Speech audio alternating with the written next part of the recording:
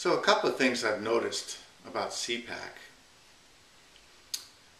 Conservatives at these conventions don't waste an awful lot of time talking about ideas or policy. You know, you don't find people say, here's an idea for how we could solve this problem, or here's an idea of how we could solve that problem, or a policy change we could tweak, or, you know, there's none of that going on.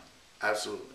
When conservatives get together at a convention, the only thing they do there is talk smack about the opposition. They send their cheerleaders up to talk in front of an audience where they just talk smack and talk trash about the opposition. That's all they do. You know, conservatives don't have any new ideas. In fact, they don't believe in new ideas. They think that the old time-tested ideas are the ones that are the best. The time-tested ideas that brought America to its greatness, of course, are the ones that they want to go with. And none of them are new. No new ideas under the sun for conservatives, all right? It's all, they want to go with all the tested ideas, and all these ideas have been thoroughly tested and brought America to its greatness. Well, their perspective on history is very warped. They completely discount huge sections of history, like the labor movement in this country, like the civil rights movement in this country.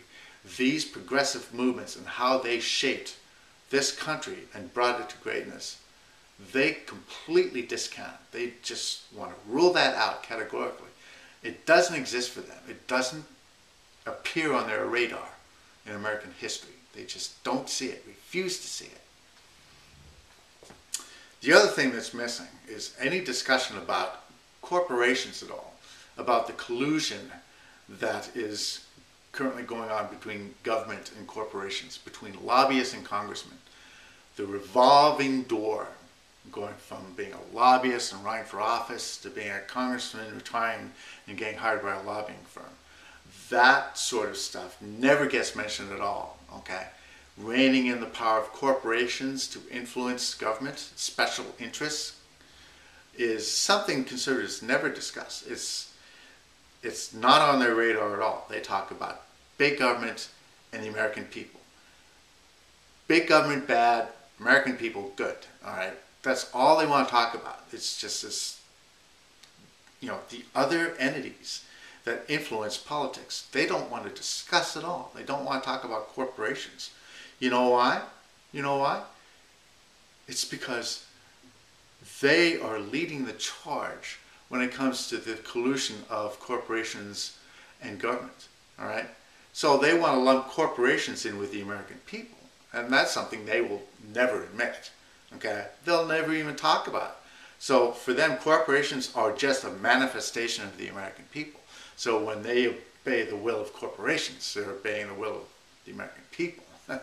And this whole incestuous cycle of going from lobbyist to Congress, lobby to Congress, is just something they see as completely okay.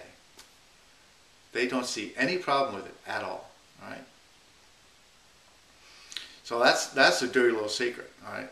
So Republicans, the only thing they can do is talk trash about liberals. They have no new ideas about anything. They like the old ideas, but their perspective on history is warped.